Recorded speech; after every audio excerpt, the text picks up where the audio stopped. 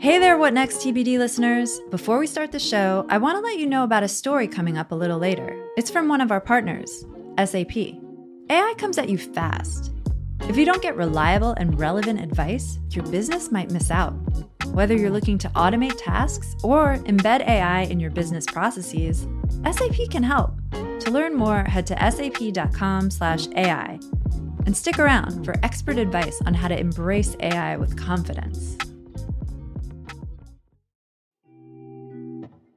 Apple Card is the perfect cashback rewards credit card. You earn up to 3% daily cash on every purchase every day. Visit apple.co/card calculator to see how much you can earn. Apple Card issued by Goldman Sachs Bank USA, Salt Lake City branch. Subject to credit approval. Terms apply.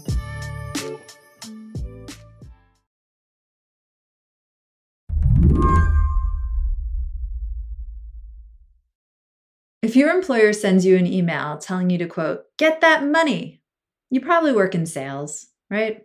Maybe you're a real estate agent. But what if I told you I'm talking about an email that went out to doctors? NBC News financial reporter Gretchen Morgenson heard about this a few years ago.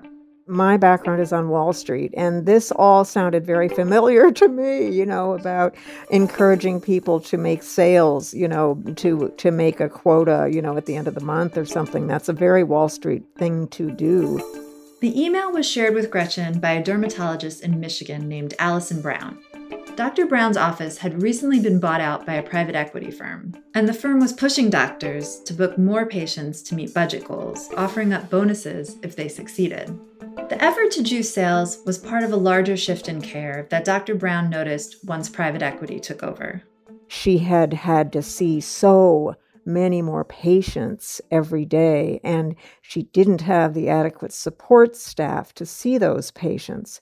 She also described cases of patients seen multiple times for a problem that could have been resolved in a single visit. Now, that, of course, raises those patients' costs. But this isn't just happening in Dr. Brown's former office in Michigan, or just in dermatology. Around the country, private equity is buying up doctors' offices, clinics, and hospitals, hoping to turn a profit in an industry where the stakes are literally life or death.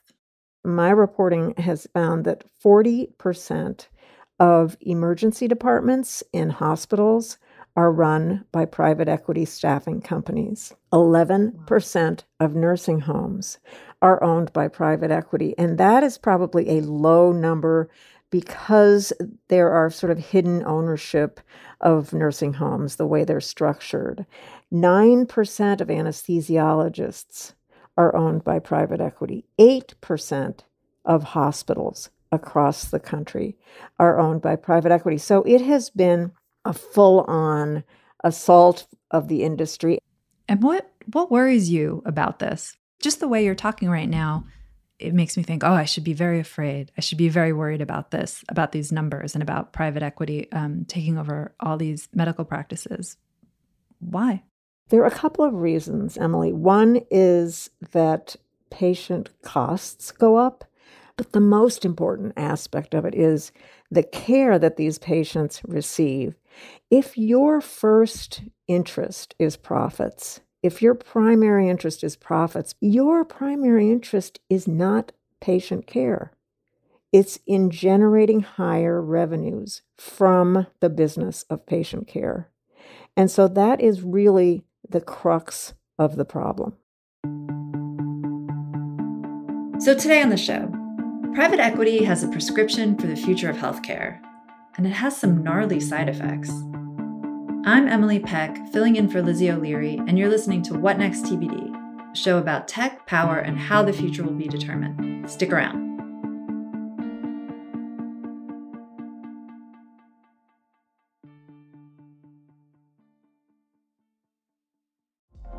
Apple Card is the perfect cashback rewards credit card. You earn up to 3% daily cash on every purchase every day. That's 3% on your favorite products at Apple, 2% on all other Apple Card with Apple Pay purchases, and 1% on anything you buy with your titanium Apple Card or virtual card number. Visit apple.co/card calculator to see how much you can earn. Apple Card issued by Goldman Sachs Bank, USA, Salt Lake City branch. Subject to credit approval. Terms apply. This podcast is brought to you by Slate Studios and SAP. AI is moving so fast. If you don't get reliable and relevant advice, your business might miss out. Welcome to Dear Artie, an advice column from SAP, where we tackle the tricky questions at the intersection of AI and business. Here's our expert, the technology futurist, Ian Kahn. Hi, I'm excited to dive into today's question. Dear Artie, the supply chain has been a friend and foe to my company. Can AI make us more resilient? Signed, Supply Chained to Uncertainty. Hey Supply, here's how AI in the supply chain can help. AI can massively automate data analytics and understand the movement of your goods. AI can point out weak links, market demand trends, optimal logistics, and other important aspects that impact the top and bottom lines for the business. Take the example of a large grocery chain that has hundreds of vendors spread through the country. In some cases, you may need to reroute shipments to other stores, such as in the case of fresh produce, a good that can go bad very fast. Managing such a supply chain is heavily dependent on the data provided, and AI can help optimize this information so that your supply chain works at its optimal levels. Embrace AI with confidence. Head to sap.com/AI to learn more. Private equity is one of those finance terms that people recognize but might not totally understand. It's a shorthand way of referring to private businesses that buy other companies with the goal of improving their financials by cutting costs and increasing efficiency. The firm's ultimate goal is to sell the company in question or take it public for more money than it initially spent. In some cases, like healthcare, a PE firm will buy up a bunch of businesses of one type so it can share resources, like say, buy 20 individual dentist offices and cluster them all in one system to manage like billing, scheduling, and insurance. So it's not like it's, fancy. There's nothing sort of, unique about it. It's just companies that take over other companies, use a lot of debt to do so, and then want to sell those companies within 5 to 7 years at a profit. When did private equity first start getting involved in healthcare? It started getting involved in like 2005 and 2006, that area. Mm-hmm. And that is because healthcare is 18% of gross domestic product in this country. And that is a huge money tap that these people and these companies can tap into. So what do the private equity firms say their goal is here? I mean, I know their goal is turning a profit, but what pitch are they making when they're looking to acquire, healthcare companies or practices? Well, they will say that they're making these operations more efficient. That's their biggest claim. Mm-hmm. And, there is inefficiency in healthcare, of course. We see it ourselves when we go to the hospital. So it makes sense. It's kind of tracks. You say to yourself, okay, yeah, there's probably a lot of fat that could be cut. And then maybe this operation could be more, lean and more efficient. But what they don't say is that making it more lean and more efficient generally means firing workers who are the very reason that good health care happens. Okay, there is a direct correlation between staffing in a hospital and good patient outcomes. But if you've got to cut costs because you're carrying a heavy debt load, your first cost, your biggest cost, is your employment, your employees, your payroll. And so those people get cut and the patients end up suffering. Another thing they do to cut costs isn't merely they cut staff. They bring in I believe you call them physician extenders, like nurse practitioners and physician assistants, to do the work that you would expect doctors to do. And that causes problems as well, right? Absolutely. So when a private equity firm buys a physician practice, they do a couple of things pretty quickly. One is they schedule more patient visits, dramatically more. They hire what's called physician extenders. These are non-doctors to do more of the work, to see the patients, to do more of the clinical work. They're lower cost employees, so that's crucial. That's why they do so. And then you're going to also see, according to the research, increased numbers of tests given to patients, which increases their costs. In fact, in dermatology, going back to Dr. Brown, there was actually a 2018 Journal of the American Medical Association research that examined 33,000 skin cancer screenings among 20,000 patients. And it found that physician extenders had failed to identify cancers significantly more often than doctors did. But the extenders also ordered more biopsies, which generate increased fees for patients.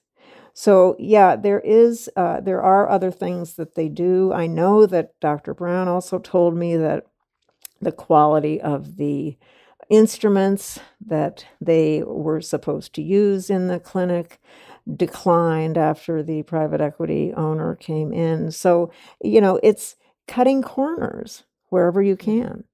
It can be hard to prove that a specific situation or issue at a doctor's office or hospital was directly caused by a private equity acquisition, but studies have shown that cutting those corners can have a real detrimental effect on patients. One of the most shocking and frightening academic studies that has come out recently on private equity in healthcare was done by academics at the University of Chicago, NYU, and UPenn. And it studied nursing homes owned by private equity over a long period, 14 years. And what they found was that there were 10% more deaths at nursing homes run by private equity than at nursing homes not run by private equity. 10% more mortality, which translated over that time to 20,000 lives. So I spoke with one of the academics who'd done the work. I said, well, so what did you determine was the reason for this 10% greater mortality rate? And she said, lack of staffing. It's that simple. And so when you have a business model that requires you to cut costs, in healthcare, it doesn't work. Not for the patient anyway. There was just a couple of weeks ago, Harvard and I think the University of Chicago put out a study about what happens at hospitals that are owned by private equity. They found that after the acquisition, they found a spike in patient falls, a spike in patient infections. So, you're talking about patient care, you're talking about health, you're talking about life and death here. It's really scary. I recently had an orthopedist appointment at a new practice, and I went there, and it was very efficient to get an appointment and all this. And I went in with a problem in my hip, and I wasn't seen by a doctor at all. I came in, they sent me right to X-ray without talking to anyone to take the X-ray, and then after that, I spoke to a physician assistant, no doctor. She made a diagnosis. I followed up with a physical therapist. He said, I really think this diagnosis is wrong. And, he explained why. And, X-rays can show a lot of things that aren't actually a problem. They just show up on scans. And, you need a better diagnosis to figure things out. And so as I'm preparing to talk to you, I look up the practice and what do you know? It's affiliated with private equity firm. Oh my gosh, look at you. You're being an investigative reporter. Yeah, but it really brought home for me, the whole experience was so bizarre and it felt kind of factory-like. I wonder if that's the experience of other, patients. And I wonder what doctors think about that. Well, doctors are extremely upset about it because they are being required to do things that they would not otherwise want to do. And there was a case where in an emergency department in an HCA hospital, this emergency department physician was working in this medical center, and they had a code blue policy that was troubling to him. The code blue policy in the hospital required that whomever was the emergency department physician on duty would have to also be available for code blues elsewhere in the hospital. Now, a code blue is when there's a life-threatening situation in a patient and you need, immediate attention. So this doctor, his name was Ray Bravant, he raised his hand and he said, look, the rule says I have to be here in the emergency department ready to respond to a code blue here all the time, 24/7. I can't also go to the pediatric ward or the oncology ward or whatever to respond to a code blue. I can't be in two places at once. And so he raised his hand. He got all of his fellow physicians to sign on that we want this changed. We want this changed. He was working for a private equity-backed staffing company. And they didn't like the fact that he was making noise. And he kept making noise. And finally, they fired him. And not only did they fire him, they barred him from working for any other hospital in the region that was also staffed by the private equity staffing company. And so doctors are victims here too, but really it's about the patient. And your experience is very common. I have heard from so many people. The quality of care is just one part of the equation here. There's another frightening aspect, the medical bills. So one of the key aspects of private equity in healthcare that really, really sort of educated a lot of people was the surprise medical bills. It was so outrageous that our dysfunctional Congress actually did something about it. What it was if you went to the emergency department in your town, you go there, you think, because it's your hospital in your town, you think it's going to be covered by your insurance where you've been before, with that hospital. What a private equity staffing company figured out how to do was to carve out from the insurance coverage the emergency department. So the emergency department was no longer included in the coverage of the hospital. It was a separate entity run by separate doctors, and so they could bill additionally. And people started having these thousands of dollars of bills.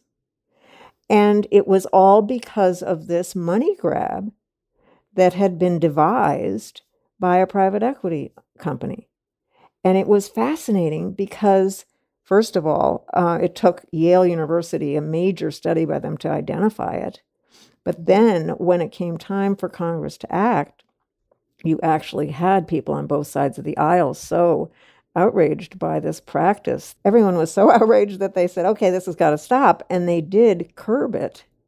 But that is what we're talking about. That's what happens when private equity is involved in healthcare. It's all about the money. Get that money, as Alison Brown was told. When we come back, why your doctor might hand their practice over to private equity in the first place.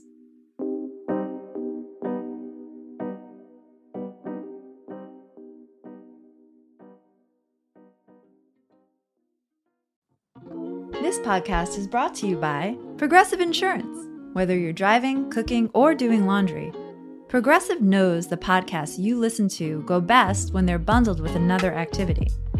Much like how their Progressive home and auto policies go best when they're bundled. Having these two policies together makes taking care of your insurance easier, and it could help you save too. Customers who save by switching their home and car insurance to Progressive save nearly $800 on average. That's a whole lot of savings and protection for your favorite podcast listening activities, like going on a road trip, cooking dinner, even hitting the home gym. Yep, your home and your car are even easier to protect when you bundle your insurance together. Find your perfect combo. Get a home and car insurance quote at Progressive.com today. Progressive Casualty Insurance Company and affiliates. National average 12-month savings of $793 by new customers surveyed who save with Progressive between June 2021 and May 2022. Potential savings will vary. First, the bad news. SAP Business AI won't help you generate cubist versions of your family's holiday photos, but it will help you understand which supplier is best to help you roll out your plant-based packaging in Southeast Asia.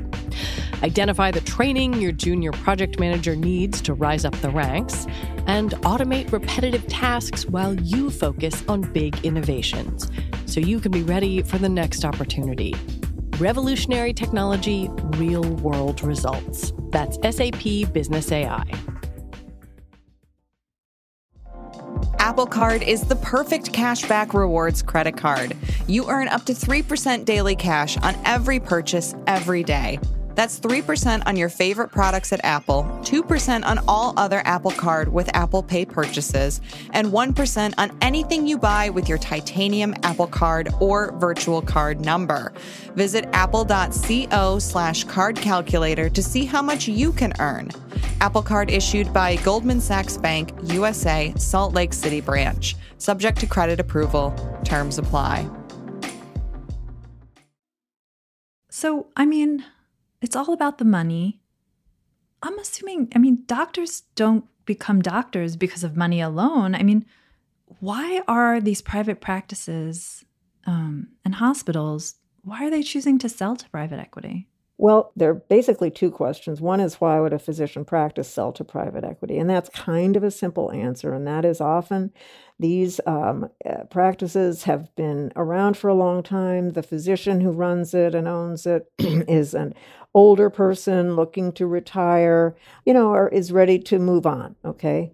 But, what happens is the people who are left behind, like the Alison Browns of the world, younger physicians who now have to deal with this, they're the ones who are really being victimized by it. So a lot of doctors sell out because they think that this is, their payday for, and I'm not saying they're greedy, but just their payment for establishing this practice and doing a good job over all these years. So one thing I've read is that one of the reasons doctors wind up selling to private equity is because they're sort of fed up with managing insurance administration in their practices, that it's become so onerous and they just want to get that off their hands. And private equities, one of their selling points is, we can take that off your hands. Is that right? Yeah, no, you see this constantly.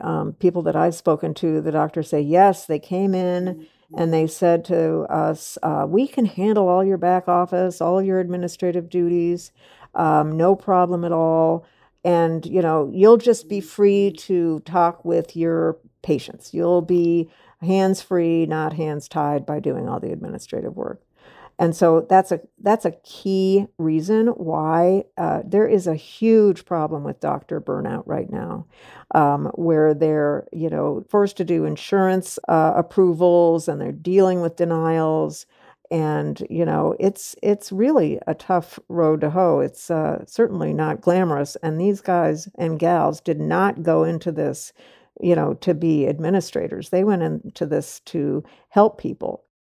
So Gretchen, consolidation's been going on in the healthcare industry for a while. Outside of private equity, there are these big hospital groups buying up more and more practices.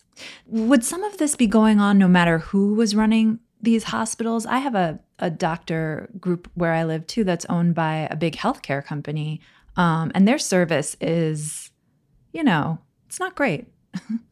I'm not surprised. Healthcare in the United States is broken. It is so broken, and we spend 18% of gross domestic product on healthcare, which is double the next largest outlay by a developed country, okay? Yet we pay enormously for it, and we get less than terrific care. So there is a lot wrong with healthcare. The insurance companies are far too powerful, obviously. They call the shots on denials of care, on, what you have to do, tests that you can or cannot have. That's a huge problem in healthcare, of course. And so there's a lot wrong with healthcare. Private equity just happens to be one sort of piece of the puzzle. But I think it's an important piece because it really is capitalism on steroids. And people need to know what's going on, but it is extremely stealthy because when you go into your emergency department, it doesn't say at the top of the building sign, the KKR emergency department. You don't know these things are even owned and operated by these, extremely aggressive financiers. Yeah, so you said, private equity is private. It's hard to know exactly what's going on. It's hard to know if a PE firm, owns the practice you're going to. And also, private equity firms, they don't always just buy a practice outright. Sometimes they have partial ownership. You talked about, staffing the emergency room. What are some of the ways PE gets involved without, fully owning a practice? And does that make it harder, just the way private equity operates? Does it make it that much harder to sort of figure out what's going on? Very difficult. So I'm a longtime financial reporter, and even I have difficulty sometimes piecing this stuff together. For instance, if you look at a hospital, you can't tell, does private equity run the emergency department? One of the ways that I have tried to figure that out is by going on the private equity-owned staffing companies' websites and looking for job listings. Oh my. In particular hospitals. So, it really is like you need to have a Sherlock Holmes to find these things. But it's important. For instance, 65% of physician practice buyouts in the past 5 years have been private equity companies. So we're talking about a big piece of the action here. Healthcare strikes me as a sector that, I thought was fairly closely regulated. There's so much federal money at stake here through Medicare. Are these firms being closely watched by regulators? There are very few, kind of surprisingly few kind of rules of the road or rules, regulations about, for instance, staffing or how a healthcare entity operates. For instance, California is the only state in the union that has pretty strict laws about patient-nurse ratios in the hospital, in the ICU. Massachusetts has a law that does talk about that, but, all the other states, basically, it's up to the operator of the hospital. And there are laws against the corporate practice of medicine that came about because lawmakers realized that pitting a patient against the profit orientation of a for-profit entity was problematic or could be problematic. And so laws on more than 30 states in the country do exist barring the corporate practice of medicine. But no one is enforcing these laws. No one goes after these things. Regulators and lawmakers are taking some baby steps. At the end of last year, 2 senators launched a bipartisan investigation into private equity in healthcare. The Federal Trade Commission also recently took the unusual step of suing a private equity-backed anesthesia group in Texas for driving up prices. Then, earlier this month, 3 federal agencies, the FTC, along with the Department of Justice and the Department of Health and Human Services, announced they're seeking public input as they look into the impact of private equity in healthcare. So we have these agencies, we have the senators who launched an investigation last year. Do you have a sense that the needle is kind of moving in the direction of cracking down here? Well, I would say yes. Certainly, these actions are very encouraging. It does indicate that at least these activities are on the radar screen. But, saying you're going to launch an investigation and actually bringing an investigation are 2 different things. So I am from the show me state. I'm going to wait and watch and hope that something will come of this. Certainly, patients need to have actions taken to protect them because And there's really very little protection out there. What will it mean? What could it mean for the future of healthcare in the U.S. if private equity keeps up this pace?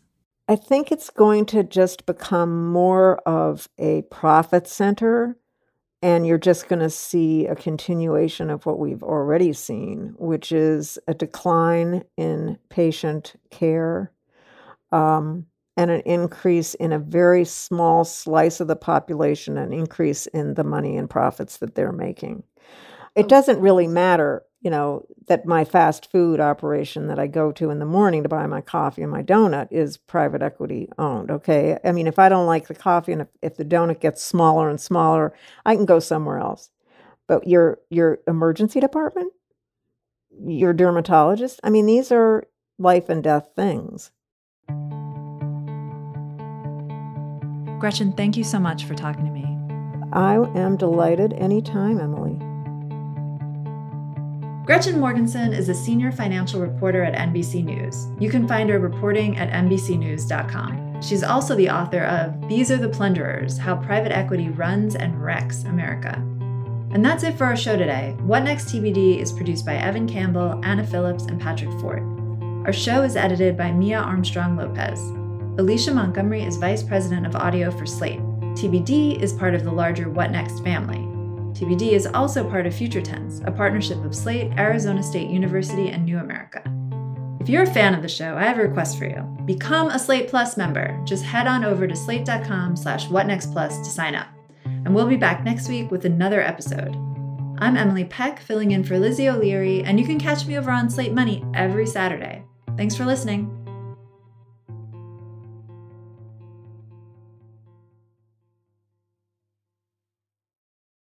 For the ones who work hard to ensure their crew can always go the extra mile, and the ones who get in early so everyone can go home on time, there's Grainger, offering professional-grade supplies backed by product experts so you can quickly and easily find what you need. Plus, you can count on access to a committed team ready to go the extra mile for you. Call, click Grainger.com, or just stop by. Grainger, for the ones who get it done.